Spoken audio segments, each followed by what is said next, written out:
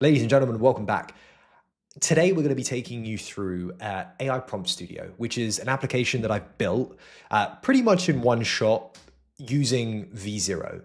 My dad was really trying to figure out how to use the new Gemini Imogen model inside of Gemini's chatbot, right? Specifically, this one. It's built into 2.0 Flash. And he wanted to be able to generate a prompt quickly that he could just copy and paste in, and it would generate the image for him.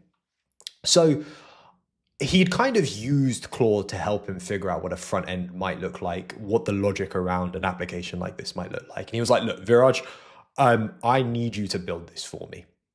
I was like, great, okay, we're going to put my skills to the test. Someone's actually asked me to build something for them. Let's do it. Let's go for it, aside the ethical shopper.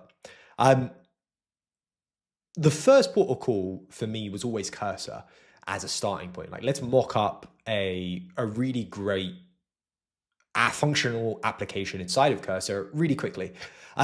For some reason, I just couldn't. And so I had to rethink my options.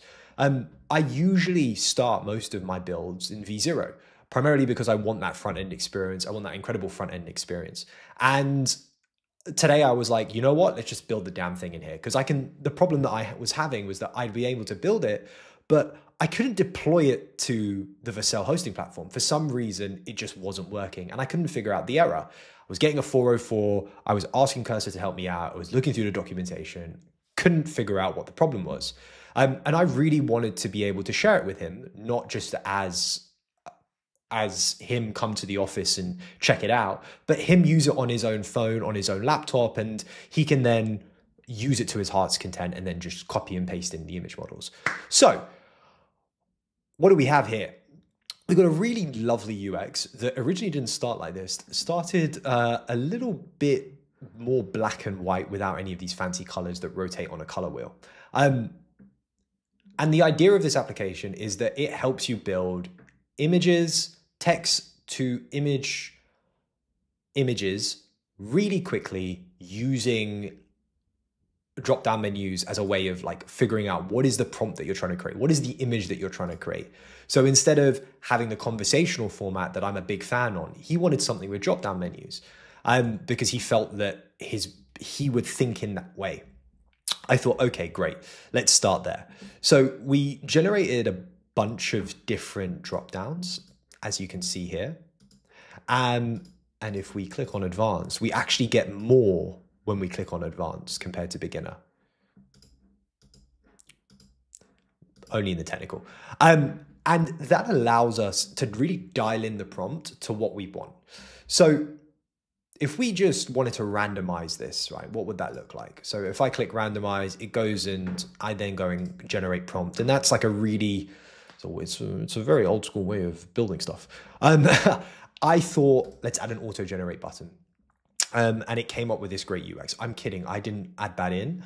I'm just going to tell people I added that in. It came up with that great idea when I asked V0 about, I want a modern UX. What are some of the updates I can make to the application? It suggested an auto generate function.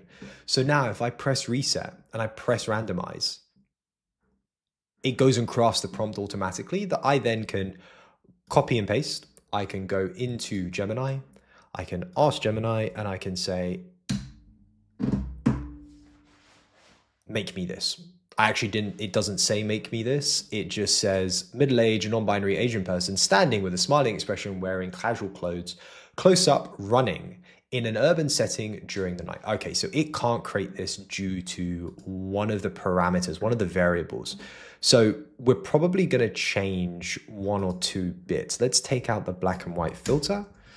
Let's keep the centered composition. Let's take out the non-binary. Let's keep the Asian person and let's go running clothing and let's see what happens. I think this is a really lovely use case if it was a Chrome extension, and maybe that's something that we can further build out. But for the time being, this allows you to quickly make really useful prompts that produce very realistic images. Like, look at that. Look at that. That is incredible. Gemini has killed it with their new model, the Imogen model, and It's probably my favorite one at the moment, to be honest with you, because it creates hyper realistic images. I can't tell the difference in some of them. If I took that photo, I don't think I could tell the difference, to be honest with you. Yeah, it's pretty insane. But V0 allowed me to get there. And I've never been a fan of trying to prompt it because I was always quite scared of messing up the code and then not being able to understand or edit it the way that Cursor enables me to. But this was able to really create something wonderful and useful really fast. And then I can deploy it to the web, which is what you're looking at here. So this is live. I'll share the link in the image in the description below. And I'd love you to use it and give me some feedback on what are some other prompts and presets you might like, and some of the other features that you think would be good for this application and useful for this application. I'd love to build out a larger studio of prompts like this, because I think that prompt engineering isn't something that we're going to just lose in the next couple of years with AI. I think it's going to become incredibly important. My intuition is that prompting is going to allow us to deeply understand the applications that we're building. And yeah, have a play. Let me know your thoughts. I'm looking forward to hearing from you. A little bit of a sneak peek though. I wanted to compare V0 to Lovable and what Lovable could create within their free versions. I haven't paid for either of these. This was made in the free version, and Lovable also created something quite amazing. If we I think it's firing up the sandbox.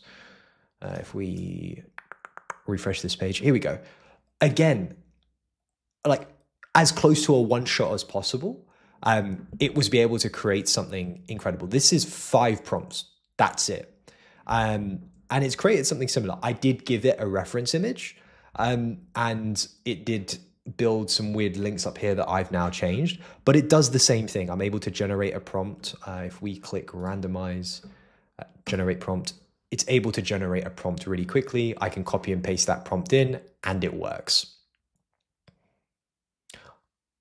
This is incredible for me. I think some really useful features on top of this would be a real-time image generation, and also possibly let's throw in some AI that helps us dial in the thing that we want to create. I think that that's the problem is with Gemini, is that you start with nothing. There's no probing questions. There's no context of what it is that you're trying to create, especially in just this chatbot format. And I think there's a better way of doing this. I haven't tried Firefly, but possibly that might be useful. I hope you found this cool. Please check it out. Please try it out. And if you want new features, I'll build them, or I'll find a full stack developer to help me build them.